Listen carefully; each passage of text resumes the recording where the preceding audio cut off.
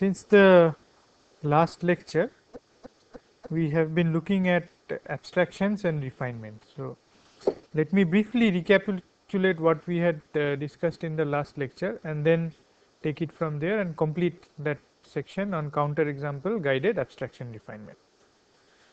So, to start with, let us remember what we were doing in the last class, that given design M, we find that this M is too large for us to do model checking on this M directly. So, what we do is that out of the set of variables that are there, so the variables in M are split into two types of variables, the invisible ones and the visible ones, right. So, these are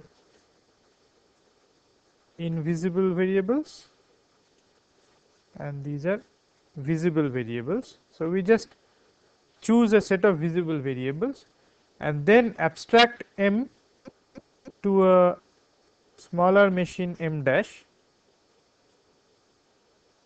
right, which is defined only over the visible variables V. Right. Invisible variables do not appear here, right. So, how does this take place? Suppose the originally you had two states 1 1 0 1 1 1, and here you have another state 1 0 0 1 1 1. Okay. Now, if you say that these three are my visible variables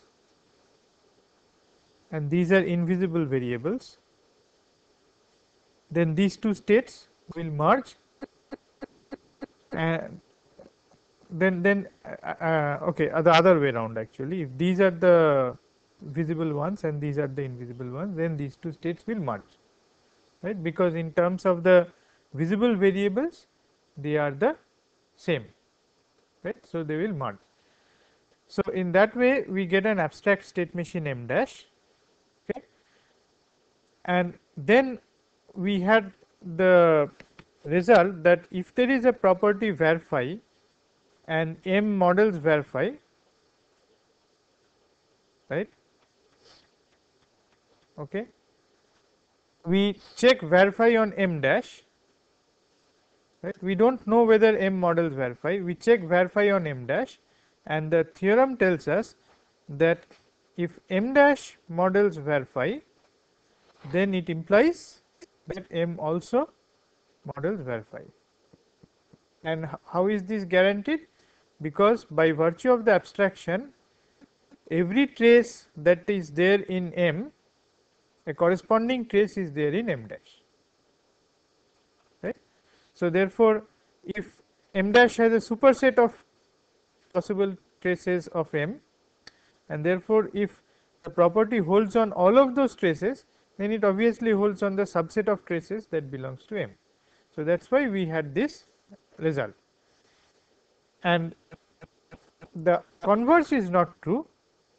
So, we can have the situation that there is some counter example trace here in M dash, but corresponding to that there is no trace in M, okay.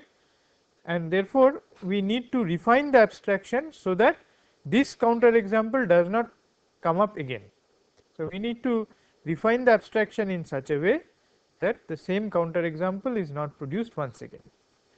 So, if we look at the slides here, this is the abstraction function H, which clubs several states of the original state machine into states of the abstract state machine, right. And then we saw that, okay, so this shows the abstraction.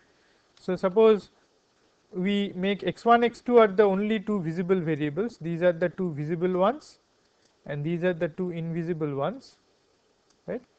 So, because the visible portion is similar, so all these four states gets clubbed into one state of the abstract state machine, right. Now, if you look at this thing now, that this is the set of bad states, right. So really speaking, there is no path from the set of initial state or from the initial state to a bad state, right.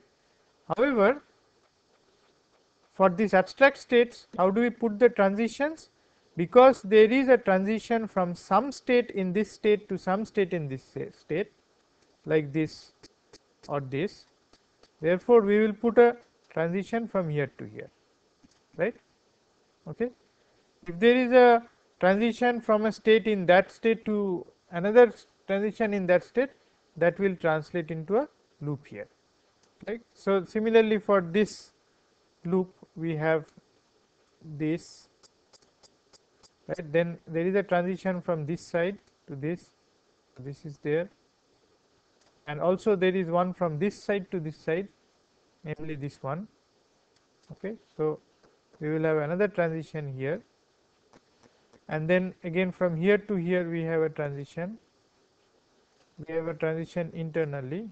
So again a self loop, again a self loop here, then we have the transition from here to here, and then we have the self loop here. Okay. Now in this abstract state machine, there is a path from the initial state to the. So now our task was that given this counter example trace, we try to reproduce that in the original state machine.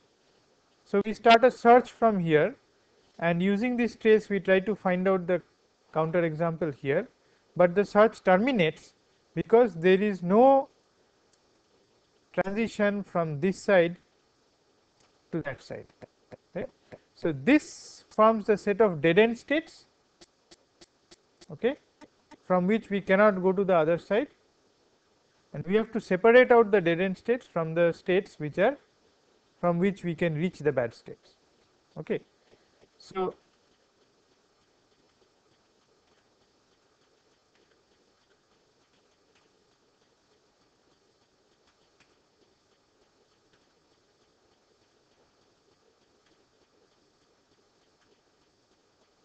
this shows the search for the corresponding to the counter example which ends in a dead end state, and we are not being able to produce a transition from any this state to any state on this side, right. So that's shown by the cut.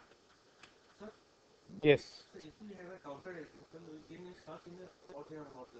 So if we can search on the ordinary model, why not we do in the first time? No. In the first time you cannot do it, because then you will have to find out the counter example and do it, and for that the state space will be very large. Here what is happening is, if you notice the way that we are doing the search for the counter example, we are unrolling the transition relation as in bounded model checking, and then restricting it to the counter example. So visible of Si is equal to Ci. This restriction keeps it constrained, right. So whether you are doing it with VDDs or SAT, you can constrain the relation by the counter example, right. That is why your search space remains contained. So you are not just looking for any refutation of the property, you are looking for exactly a trace which matches with your trace, right. So you know the values of the visible variables in each step, right.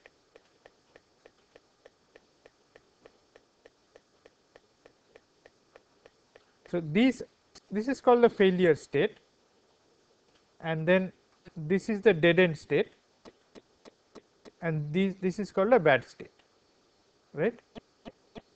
Now we have to separate out the dead end states from the bad states, that is the goal, right. Now there are many ways of doing that. The approach that we are trying to see here is to decide which variables to be made visible, so that this separation can be done. Okay.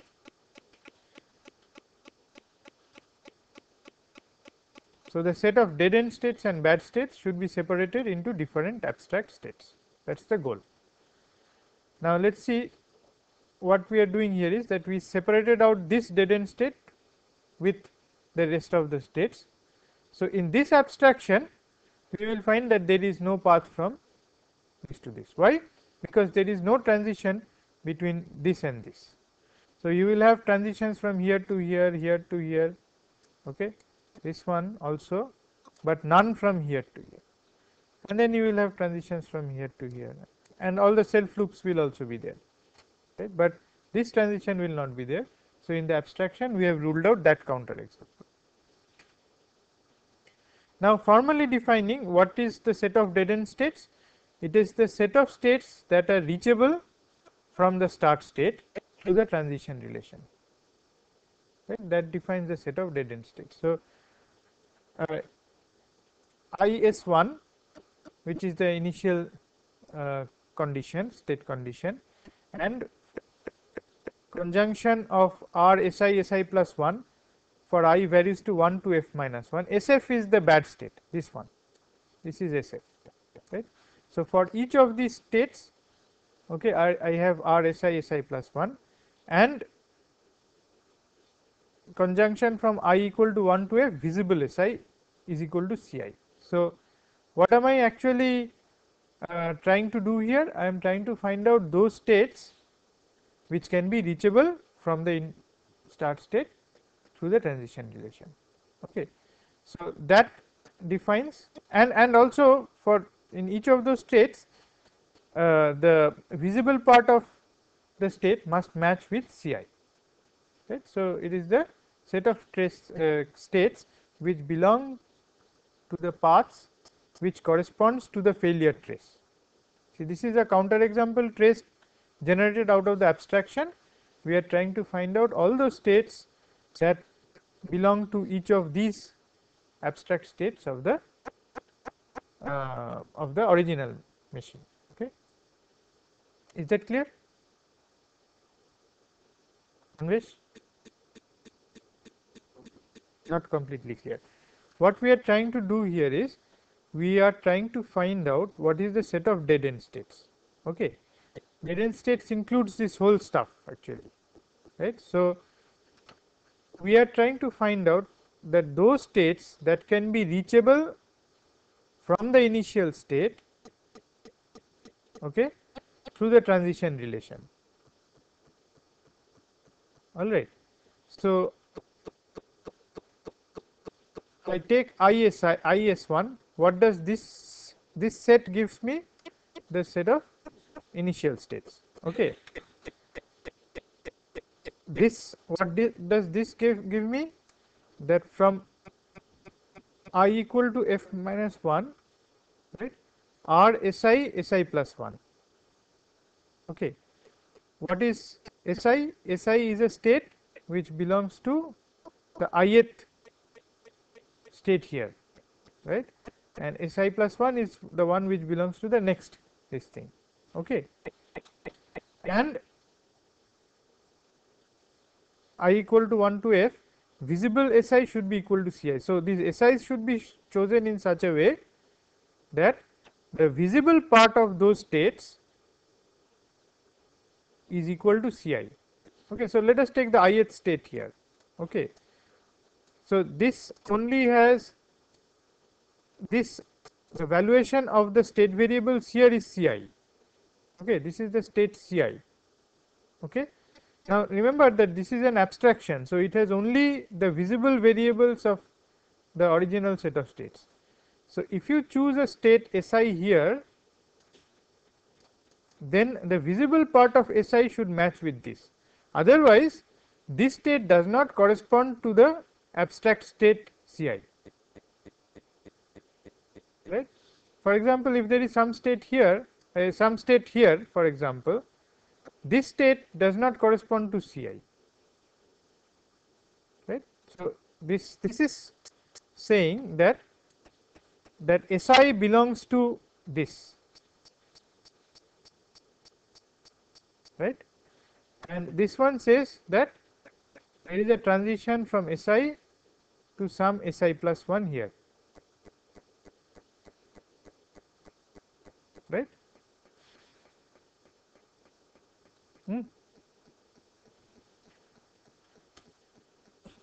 and the bad states are those states where they must, the bad states must be ones which belong to SF first of all, CF. Okay, so this is the state F where we reach the we could not proceed with the counter example. We could not find out a similar trace in the machine. We got stuck here, right? So what are the bad states? The bad states are the ones which have some next state, okay, in SF plus 1. So it is a state SF plus 1 such that SF belongs to CF and SF plus 1 belongs to CF plus 1. So this is my CF, abstract state CF, this is my abstract state CF plus 1, okay, and I am looking for a pair SF plus 1 such that visible part of SF is equal to CF and visible part of SF plus 1 is equal to CF plus 1, right. So those which have transitions from this side to this side are the ones which corresponds to the bad states, right. Clear?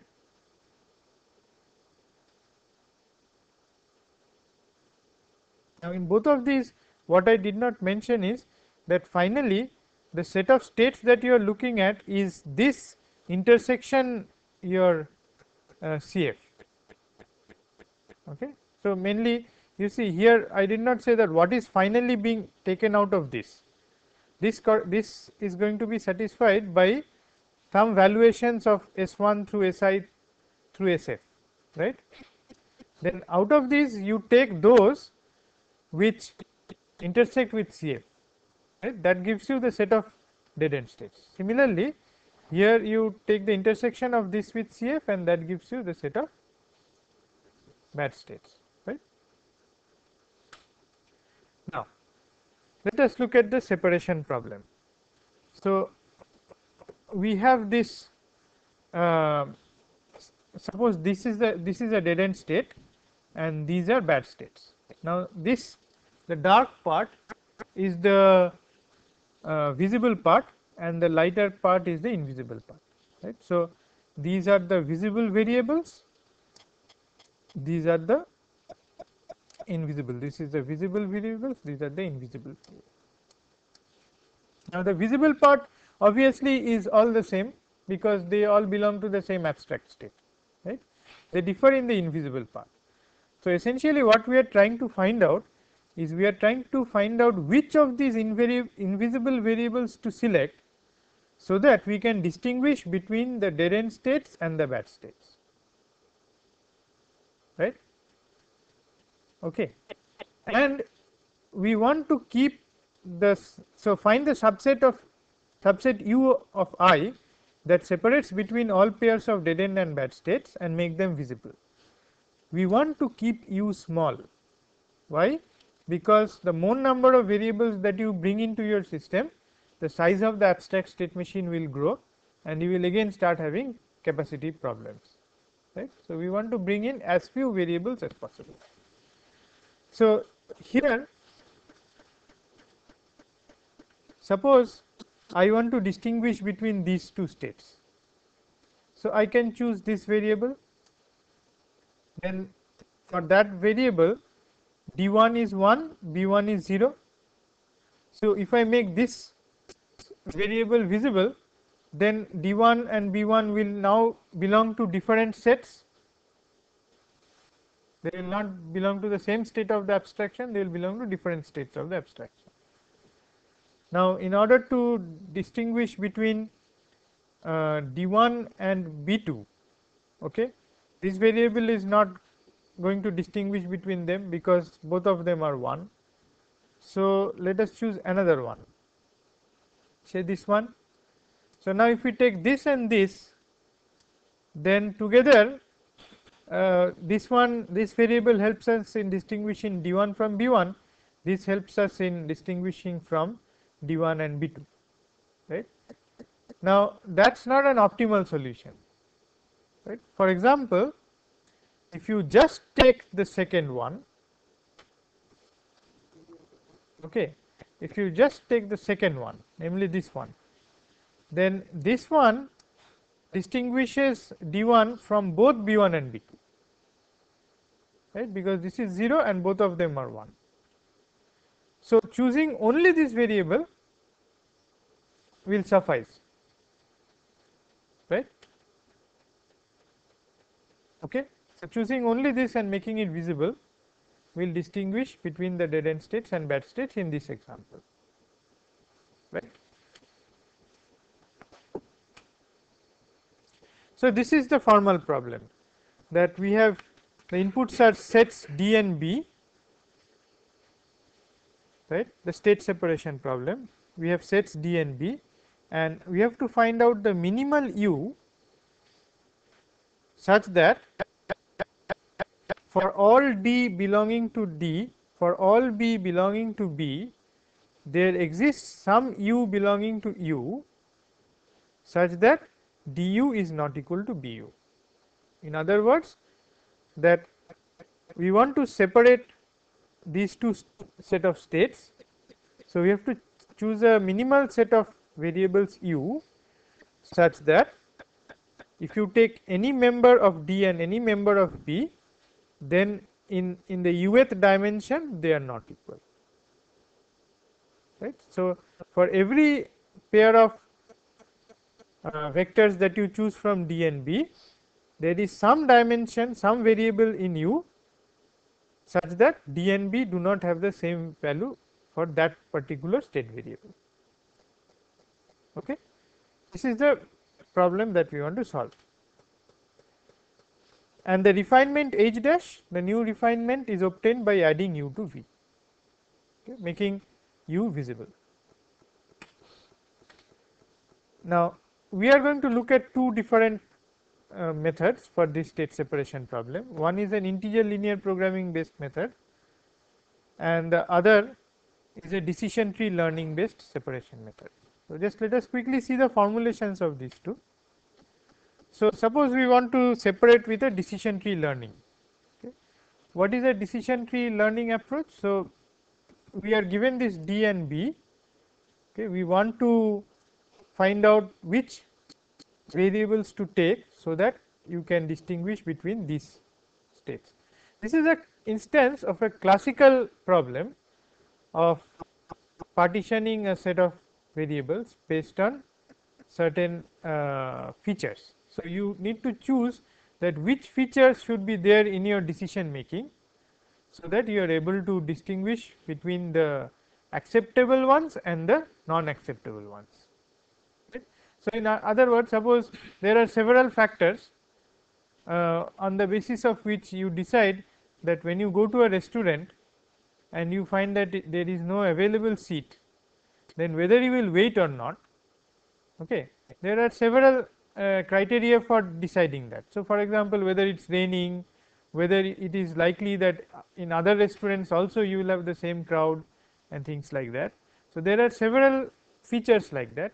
Now, given us data which tells you that in which cases people waited and in which cases people did not wait, and the values of all those features in those cases, the decision tree learning algorithm is to find out that which of these criteria, like whether it is raining or whether it is a Friday and things like that, which of these criteria can be is sufficient to give you a decision regarding whether you should wait or not, right.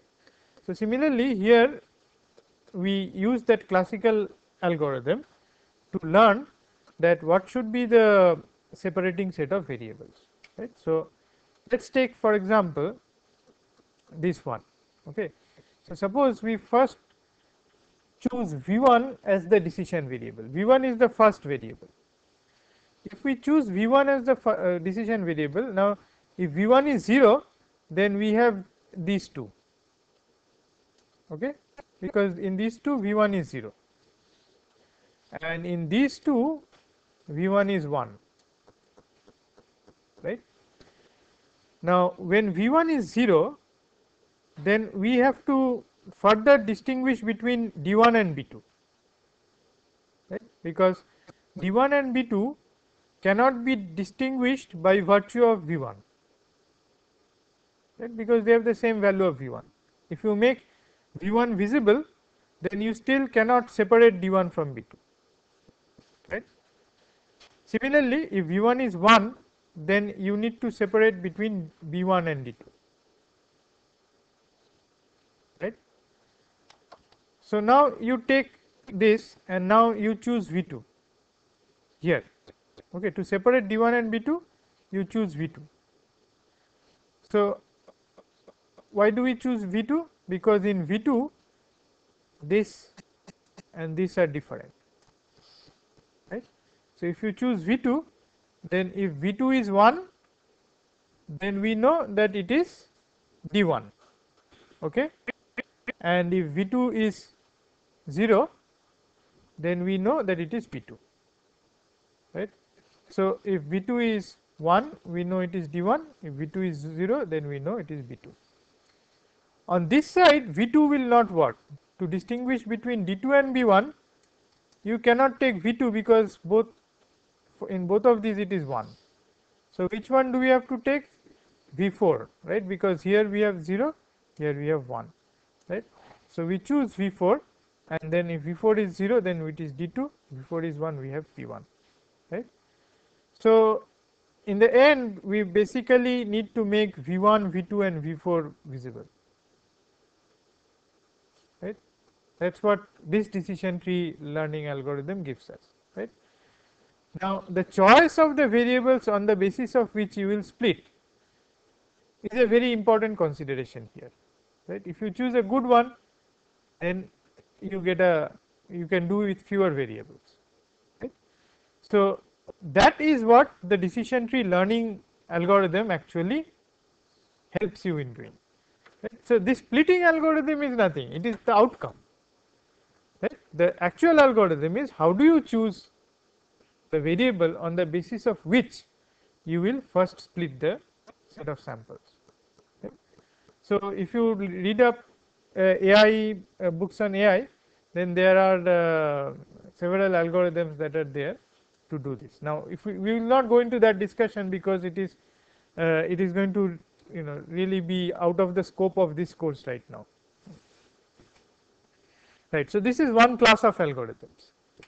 The other class is separation with a 0-1 ILP. What is 0-1 ILP? 0-1 integer linear programming. Right. Now let us see how this is formulated. Now first let me show the constraints, then we will see what is the cost function.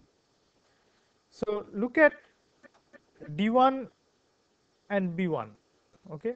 If you look at D1 and B1, then they vary in this position and this position, right, because you have 0 here, 1 here and 0 here, 1 here. In the remaining two positions they are similar, right.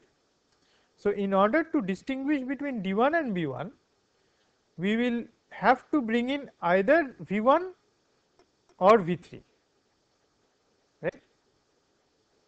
So we write V1 plus V3 greater than or equal to 1, where what does variable V1 represent? If V1 is 1, then the variable V1 is chosen to be visible. If V1 is not chosen to be visible, then this variable V1 is 0, okay. So 1 means that it is chosen, 0 means it is not chosen. So if I take V1 plus V3, it has to be greater than or equal to 1. It can, if it is 0, then both V1 and V3 are 0. So we have not chosen V1, we have not chosen V3, but then we cannot distinguish between D1 and B1, right. If we choose both of them, then this will become 2. That is also fine, because if we choose both of them, still we can distinguish between D1 and B1, right. Let us look at the separation from D1 from B2. From D1 and B2, the separation is, okay, they agree in the first one, Okay, they don't agree in the second one, and they agree in the third and fourth variable. So only V2.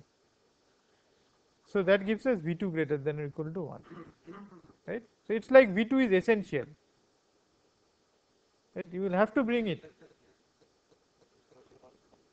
No, we are just uniformly making this greater than or equal to everywhere, right? V4, because in order to distinguish between D2 and B1,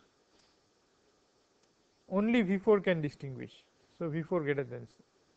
And then when you look at D2 and B2, well, they are differing in all the bits. So V1 plus V2 plus V3 plus V4 greater than or equal to 1. If you just make any of the variables visible, then you can distinguish between D2 and B2, right? Now, so these are the constraints, and subject to that, what do I want to minimize? I want to minimize the number of variables that I have chosen. So I want to minimize sigma of Vi. So minimize sigma of Vi subject to this. Right? Now this is an integer linear programming problem, because these can take only variables 0 and 1. We cannot give fractional variables, for example. Right? So this is another formulation.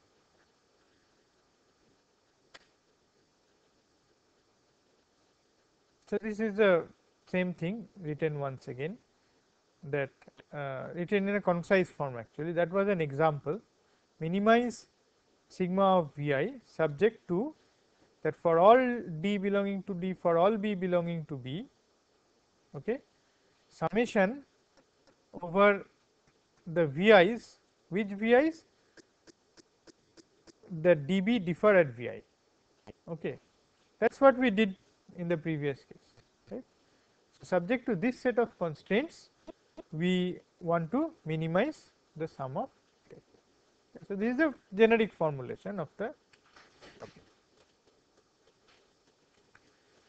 So for systems of realistic size, it is not really possible to generate DNB, because these two sets will be very large, right? And it is very expensive to separate DNB. So what do people do? They sample DNB. So you just pick up randomly some sample from D and some sample from B, right? And then choose certain variables that are needed to distinguish between these. So you take a sample of vectors from D, take a sample of states from B, and then over this sample you apply this algorithm and determine which variable should be brought in. Okay. Now let us understand carefully what is happening. We are not looking at the whole of D and B, we are looking at sample of D, sample of B, and then generating out the set of visible variables which distinguish between these samples, right. Based on those visible variables, we again refine the abstraction and repeat the model checking procedure on the abstract state machine. Question is this sound and complete? So it is sound because all we are doing is we are just making some more invisible variables visible, right. So in the abstraction, if again you find that the abstract state machine satisfies the property, then the original machine still satisfies the property, okay. And if the abstract state machine produces a counter example, we will again go back to the original machine and verify that counter example, right. So it is both sound and complete, right. Only thing is that if you don't take the whole of D and the whole of B, the number of iterations that you go through may be larger, A, and B is that the number of variables that you bring into the abstraction may not be optimal. So what might happen is that you introduce too many variables into your visible set and again run out of capacity, okay. So the method is still complete, counter examples will eventually be eliminated, okay, because when you bring in all variables and finally if every variable has been brought into your set, then obviously false counter examples will not be there anymore. So that is the extreme situation. So this is a picture of the CMU CIGART tool. So just let me repeat that most of the slides that I have presented in this topic, they are from Anubhav Gupta's presentation, which was made in FMCAD 2002 or 3, I think.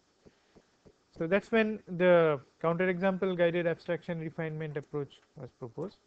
And the algorithm that we talked about here for the state separation and all that, where I mean, or formulating it in that form in terms of bringing in new variables, was part of Pankaj Chauhan and other members of the same group. So this is their CIGART tool. So new SMV is the model checker.